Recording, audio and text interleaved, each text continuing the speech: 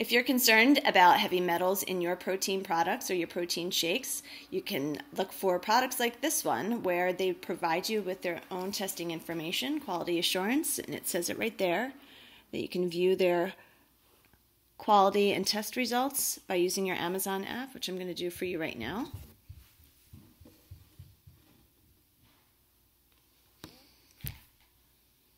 And there you go. It gives you their certificate of analysis, including potency, how pure the protein is, and other adulterants or product integrity that you might be concerned about, microbes. And here you go for heavy metals. It gives you the detectable levels against what would be the acceptable range, which in these cases for mercury would be 15, lead 5, arsenic 15, cadmium 5. Those are the legal levels.